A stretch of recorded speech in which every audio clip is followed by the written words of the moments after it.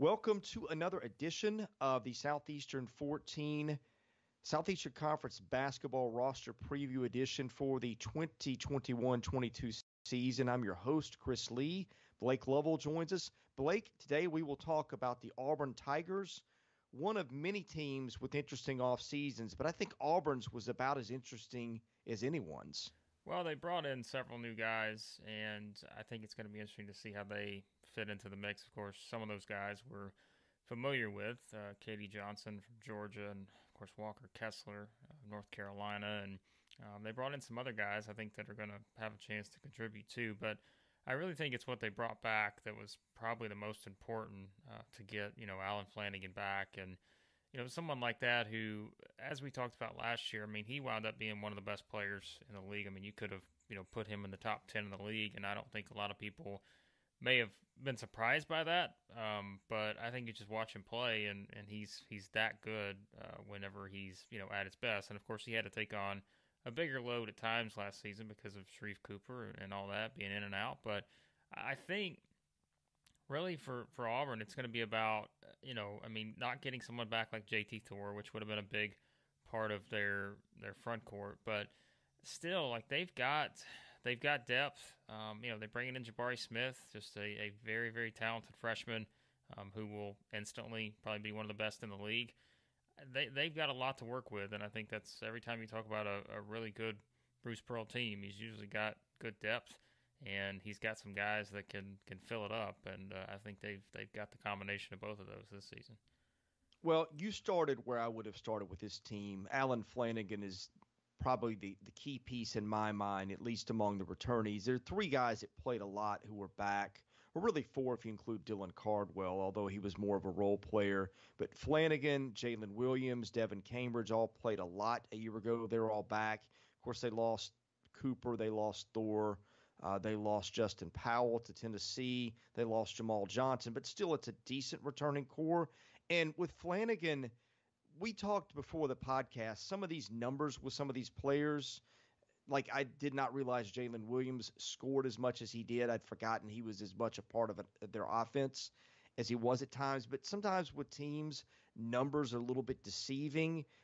But I think with Flanagan, when I watched him play a year ago, you need that transcendent player who can take over a game the way Cooper did. I thought Flanagan could be that guy at times and showed that ability at the end of the season. And to me, that's why I think he's so important. It's not just the numbers he put on paper. It was the whole thing of, can he be the guy when he needs to be the guy? And we did see him do that at times. Yeah, and I mean, he led them in pretty much every statistical category, seemingly the top ones. And like you said, I think just to really see the way he evolved. I mean, his offense. I mean, think about it. This is a guy who the year before, I mean, he had one double-digit scoring game, I think, the year before, and now he comes out last season, and you just look at all the points he put up. Now, yes, some of that was out of necessity because they didn't have Sharif Cooper at times, but I think eventually, now he's at a point where that's not just because Sharif Cooper wasn't there. Like, he's just, I think, developed himself into that type of player where he's gonna have a chance to have 15-plus point type games every single night, and that'll make him, again, one of the best players in the league. But he'll be the one that carries this team. There's no doubt about it, just based on sort of that experience from last season. And like I said, it's not just scoring, but he led them in so many different categories. Now, I know at times, he had a lot of turnovers, but again, we have to remember that this was a team, again, in some situations playing without the guy they expected to really do 95% of the ball handling and such, and Sharif Cooper. So I think that is something that will work itself out. I'm not necessarily overly concerned with that because he did have to be someone that just had, I mean, such a high usage rate because they really had him. I mean, they needed that. It was, not certainly the season they wanted based on the outcome, but I think, yeah, he's going to be a lot of fun to watch. And now I think with some of the complementary pieces he has around him that they brought in, I think it'll make things a little bit easier because I don't know that they didn't necessarily have that depth last year. I think that they probably wanted overall, and again, it was a unique season for them, not having a chance to play, in the tournament, all this other stuff. Like it was going to be one of those weird seasons, I think, for Auburn. But now, I think now that they do have more depth and they do have someone like that who's a first team All SEC type guy, and they've probably got multiple of those guys. yeah, I think they'll be fine. Well, here's the question I have. When we look up at season's end, will Flanagan have been their best player? Will it be somebody like Jabari Smith, who is a top 10 recruit, McDonald's All American, a 6'10 big, kind of skinny, but just a kid who is a superstar potentially? Walker Kessler, a kid who was a McDonald's All American who transferred in from North Carolina. Interesting player. I got to see him play in a high school. I mean, I don't know how you classify Kessler. Maybe we can circle back to him in a minute, but certainly in terms of just height, two tremendous bigs that could have played anywhere in the country that Auburn landed. Yeah, and I mean this is something where I think we know how Bruce Pearl wants to play. He wants guys that can shoot, and he wants guys that can step out and make shots, no matter if you're 5'10" or 6'10". And I think that's what he's got, in both of those guys in particular, in Jabari Smith and Walker Kessler. I mean, these are two guys who can step out and shoot, but they can also, be able to score in the paint and do things like that. So I think that gives them really a lot of versatility. And really, I mean, if you think about it, you could argue this is kind of the most versatile, perhaps, front court big man type group that Bruce Pearl's had there in a while. If I'm trying to think back, maybe ever, like in terms of, and that's not taking a knock on guys like Anthony McLemore, Austin Wiley, or anyone's like, guys like that. But I think you just talk about the overall versatility. Like, you feel like those two guys in particular, Kessler and Smith, they can step out and make shots at any time on the perimeter. But they're also, big enough, and I think, like you said, maybe strength is something where once you get into the college off-season type program and the strength training and all that comes along with it, these guys are going to naturally get stronger. But I really feel like that, these are guys they can use in a lot of different ways. So it's going to be interesting because we've always kind of thought about the guard group with Auburn being really the biggest strength when you think about it year in and year out. But I think this season, you look at guys like this and you're thinking, boy, if they can meet those expectations, again, two guys who are 5-star type guys, coming out of high school and kind of knowing what the potential is with them.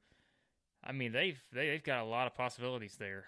They're still going to have a really good backcourt. I don't think there's any doubt about that. But these guys are very intriguing, I think, in the front court. And so it'll be interesting to see kind of how things fit in there with them.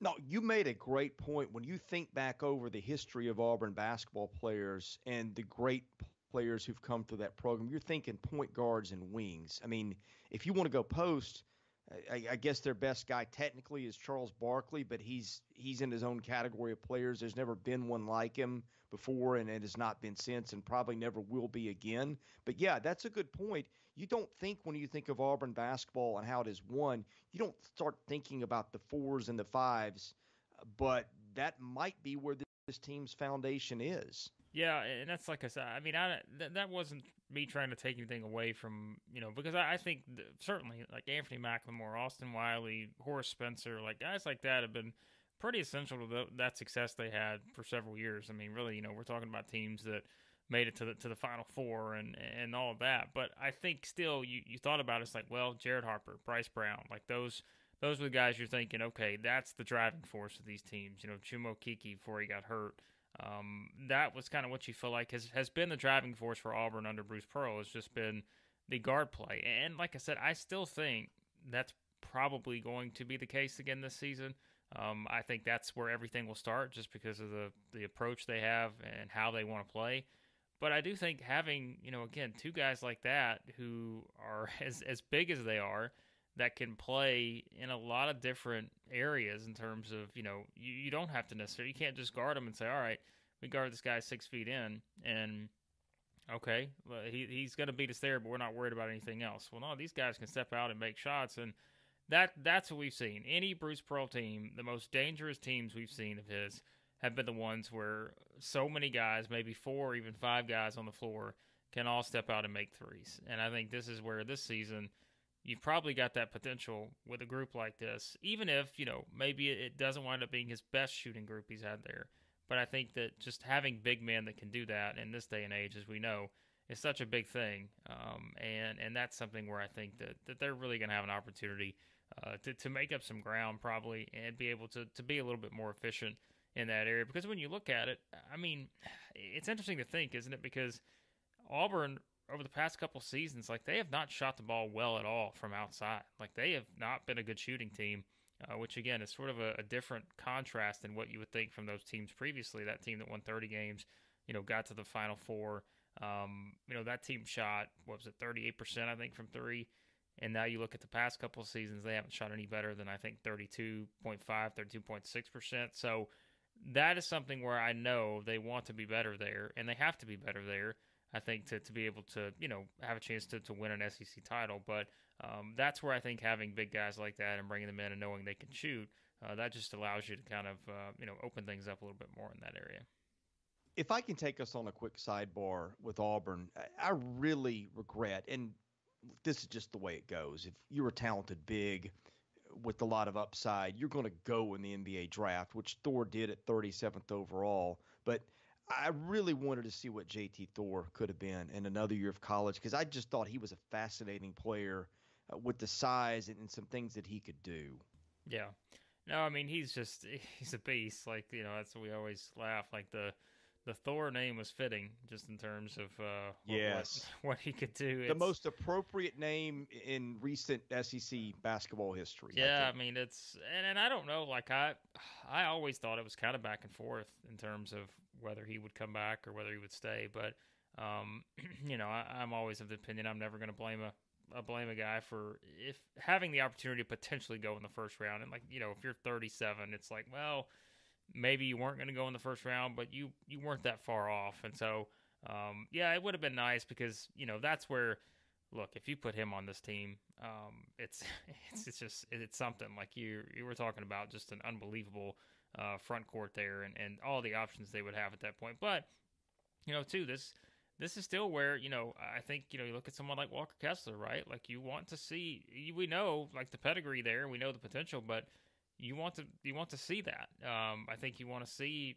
that expectation met. And I think, it's the same with Jabari Smith, even though he comes out, as a top player. I don't have really many doubts that he's going to be in a spot to make a big impact right away, but you never know sometimes. And I think though that they pretty much have a good idea of what they're getting with these guys. And like you said, it would have been nice to have Thor back in that group, but they've still got options to choose from here.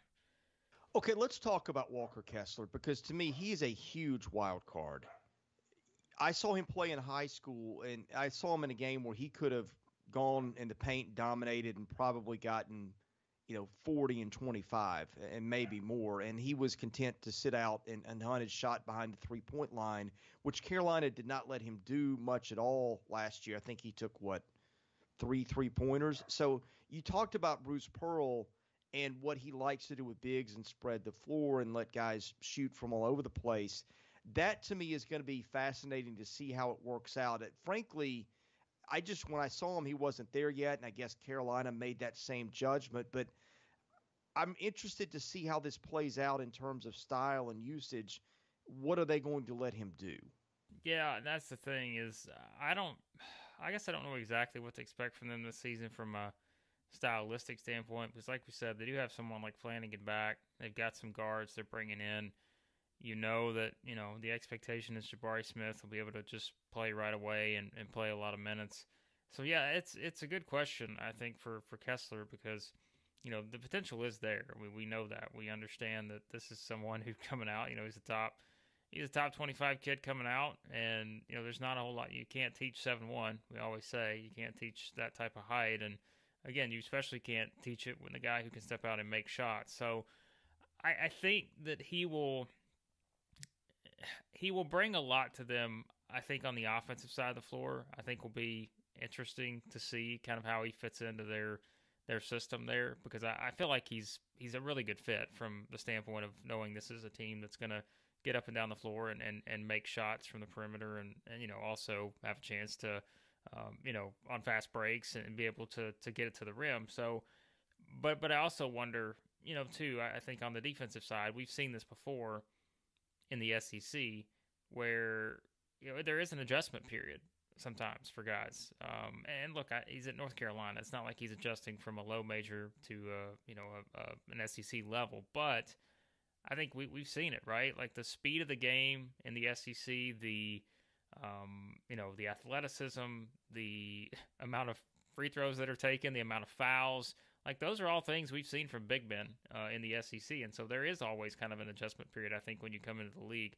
So maybe that's not just the case for Kessler. Maybe it's also one for Smith. I don't necessarily think so, but that is something that I would probably look at and say that is a bit of a wild card in how you adjust in that particular role. Well, we've talked about Auburn for 15 minutes, and we've not mentioned two guys who have a chance to be prominent players as transfers, which tells you a lot about the roster that we've gotten this far, and these names haven't come up. But you've got Zep Jasper and Wendell Green, guys who averaged about 15 and a half points each at their previous stops, which for Jasper was Charleston, and for Green was Eastern Kentucky. Green was a first-team All-OVC guy, and Jasper was, I think, a second-team guy in the Colonial. What are you expecting out of those guys? Because that's where Auburn is going to get a lot of usage in the backcourt from those two. Yeah, I mean, it's just another, I think, of anytime we talk about transferring up, I mean, they've had a pretty good record with that. I think if you look at it, from a standpoint of Auburn and having guys transfer in, but I think it's always hard to tell because, too, it's not like for both of these guys, it's not like they're coming necessarily from programs that, we're so different than maybe what they're coming. I mean, remember Eastern Kentucky, right? Like if you look at Eastern Kentucky, they play, what is it? I've got to look this up because they are probably one of the fastest two or three teams in the country. They might have led the country in tempo. That is the way that they play. That is Hamilton. A.W. Hamilton style is we're going to be faster than anybody. So that's one thing that, with Green, the conditioning is not going to be an issue. Well, and that's where I think, that's what we say.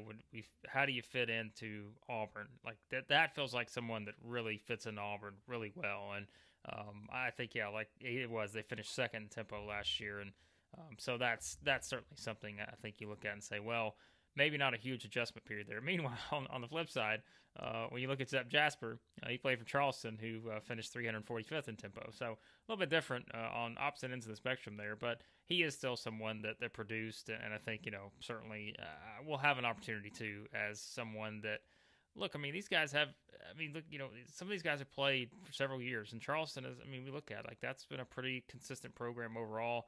Maybe not so much last season, but, Jasper's played several years, and I think that experience is always going to help when you're trying to make that transition up to a place like the SEC. So I think that is something where I expect them to, have their opportunities to factor into the mix, and then I think it's where, you have K.D. Johnson from Georgia, and I think I feel like he's probably, the front runner in all of this, to where he is someone who you don't necessarily have to have that concern with the transferring up part. Like, he, in this league, has already, produced 14 points a game last season. Now, granted, for a bad team, but, it's like he already has that proven ability, and as if, Bruce Pearl was going to let anyone from Atlanta slip out of his hands. He gets a guy from Georgia now back to Auburn, and it's just like, I think he's also, they've got options there, and that's where we talk about the depth. Like, I think having those three guys in particular, we've already talked about the guys they've got coming back. They've got several different options to work with, and I think that's always a good thing. Yeah, man, I did not mean to leave out K.D. Johnson, because that guy last year, I think, frankly, when he was on the floor for Georgia, he was probably their best player. Now, being on the floor was an issue. He didn't play to the middle, I think, of January, but he had some 20-plus point games. He did that at times where he shot with decent efficiency, got to the foul line a lot, although I think he needs to get better there. But, yeah, that's another guy that I think fits in really well with what they want to do. Now, I think Xavier Wheeler was the guy on Georgia last year who got most of the attention. And again, he was a high-volume guard, but I think I might have argued that K.D. Johnson was Georgia's best player last year when he was out there. Yeah, and I know this is an Auburn preview, but it's interesting to think what our conversation would be with Georgia if, their two top players didn't transfer to other SEC schools. So with Wheeler at Kentucky now and Johnson at Auburn. So, yeah, I think he's going to be fine. Like, I feel like he's going to kind of form that punch with Flanagan, to where that's a tough duo. I think, to guard those guys. And, I think it's just a matter of figuring out, okay, what do the minutes look like for Green and Jasper and guys like that? Devin Cambridge, someone else on the wing that comes back. I think that they've, again, like I think that's the most fascinating part to me is how does the rotation shake out from a minute standpoint with this team? Because they don't lack options, I think. And it's, okay, how different are some of the roles or minutes from guys who really had to play a lot more last season versus some of these guys that are coming in? How many of those minutes do they take? But I think it goes back to what we talked about. That's where I think it's, okay, how does Walker Kessler fit into the mix? How does Green and Jasper, what do their minutes look like? Does that push out, some of the minutes from some of the other guys that they have coming back? That's what I think is going to be the most fascinating part, is how Bruce Pearl kind of manages it all and puts it all together to form that whatever 8-9 man rotation, and what exactly that looks like from a minute standpoint. Yeah, you stole my next thought. He's not going to have an issue coming up with 8 or 9 quality guys. It's going to be, who are they? And here's the thing that's going to be interesting too, Blake. In an era where guys transfer out, let's say someone falls behind that they're expecting to contribute this year and you're losing minutes before Christmas, that mid-semester transfer thing is a big deal. You see a lot of guys leaving at the break because they're not happy with their playing time. That's going to be something Bruce Pearl might have to manage too, because you've got, certainly a lot of guys who are qualified to play and they're going to feel that way. How do you get your best rotation out there, but keep your guys around, especially some of the guys that you want to develop and have around 2 or 3 years from now? How do you do that and keep those guys happy too? I see that as their biggest challenge. Well, it's an interesting situation, isn't it? Because they've essentially already had one of those things this off season where, Desi Seals transfers from Arkansas to Auburn, and then shortly after, I want to say, and I don't want to say this specifically because I don't know exactly what the timeline was, but that's where they did get Green coming in. They had Jasper come in, Katie Johnson comes in, and then you've got, if you're Desi Seals, you're probably sitting there thinking, well, that's that playing time. Maybe you think you're transferring from Arkansas to Auburn to get more playing time. Well, that all of a sudden is like, there's no clear path to that anymore. And so, he now transfers to Arkansas State. And so, yeah, they've already kind of experienced that. And I think that is going to be very interesting to see what that looks like. I think it's, well, I was going to say, I think it's more so probably the backcourt, but I don't know. Like, I think Walker Kessler, like you said it best, like, I think that wild card aspect of it, how many minutes he plays, how many minutes does Jabari Smith play? Is he going to come out and just be someone that just comes in right away and plays 30-plus minutes? I don't know. But I think that's going to be the interesting part. But as we've seen, too, with Bruce Pearl, who says that he doesn't have, 4 guards out there doing their thing, and you've got someone like Smith or Kessler or whoever, in the middle having a chance to really do everything else. And so he's not been shy about doing that before either. So he will have plenty of opportunity, I think, to play any way he wants to play with this team. I think it's just that consistency and figuring out if some of these guys are actually going to be able to, live up to what we think they're going to be. Because, that's what we said. I mean, there are guys too, like, Devin Cambridge and, you talked about it with Jalen Williams. Like, he's someone who really got valuable experience last year. Dylan Cardwell, even as a big guy, plays 15 minutes a game last year. Didn't average a ton of points, but he still played. And so, I mean, that's just like they're 10 plus deep, I think, on this team. And, I don't anticipate Bruce Pearl, running 5 in and 5 out, but I also don't think he's afraid to play 9 or 10 guys on a consistent basis. And I think that will give them the luxury of really being able to, I think, wear teams down, because we've seen that before. Well, okay, a couple of things that you just brought up. It's not just like, how do you keep all the guys happy with minutes, but these guys, a lot of them are just used to taking a high volume of shots. First of all, how do you manage that? The other thing with Kessler, to go back to him, this is why I think he's such a wild card. It's not just how does he get used? Is that perimeter or is that underneath? But I'm thinking with all these guys hoisting up shots, you bring him out on the perimeter, that changes the dynamic of things. But you also need somebody underneath to grab the misses. And he's not a great rebounder for his size, but he is 7'1", and that's a pretty good start. And so that just to me, it's not just what Kessler is as a player and how they use him, but how does that interplay with all the other guys on the roster? That just to me is something that I'm really fascinated to see how it pans out. And frankly, I think that in terms of wild cards as players, I mean, you name one in the league that's a bigger one than Walker Kessler, Blake. Good luck with that. No, he will be a big factor, I think, in whether this is a team we're talking about competing for an SEC title or if it's a team that I would be surprised if Auburn's not an NCAA tournament team. I think that they're going to be in that category. I mean, I think I don't know. I mean, they're good enough to, I think, compete for the SEC title. I don't know that I would put them ahead of a couple of these other teams yet, like Alabama. I don't know that I would put them ahead of them right now or anything, but I do think they're good enough to compete for the title, and that's where, Walker Kessler, I think how their rotation shakes out in the backcourt is interesting. And then really, like I said, I think can they shoot the ball better than they have probably over the past couple of seasons, because I think that's something too. But, I say that last season was so different that I think it's really hard to take a lot away from what they had last. I mean, that was an anomaly in terms of what they've been able to produce as a program over the past several seasons. Even that team that won 25 games a couple seasons ago, I mean, they shot 31% from three, and that was 301st nationally. So it's not like they don't necessarily have to have that. And I think sometimes maybe I get too into, okay, it's a Bruce Pearl team, they're going to play fast, they're going to shoot threes, but they found other ways to win too. So I think, though, in any way you look at it, it's just how does that rotation come together, and how does Walker Kessler factor into that? And, are Jasper and Green, are those guys, are they going to be able to – I don't think anybody expects them to average 15 points a game or anything probably this season, but can they be – what's the best? Like, can they be Samir Dowdy and Javon McCormick? The two guys a couple of seasons ago who – really just expanded into their roles and did what they needed to do. They weren't superstars. They didn't have to be superstars. But can those two guys be guys like that? Because, they're going to have Katie Johnson. They're going to have Flanagan, like we said.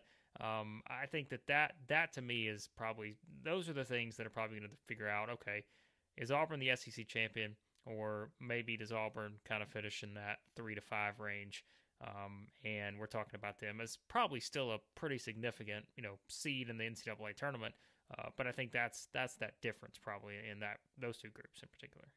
Well, to put it a different way, your question is really, do they have enough glue guys? That's always important. So yeah, and I think that's just another way to say what you were saying. One more thing, at least on my end, you may have some other thoughts before we finish up on Auburn today, but let's take coaching out of it, okay? If you just look at this roster, say, give them an average Power 5 type coach, is this a top 25 team on talent?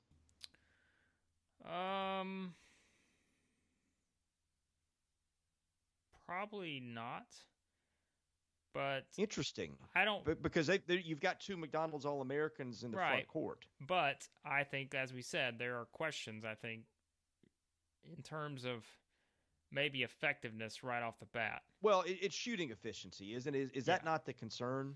Yeah. Now I say probably not. I think they would be close, but I am always going to give a Bruce Pearl coach team the benefit of the doubt over a lot of others, because I think that the track record in terms of what they produced and how he's turned the program around, I don't know what does that number account for?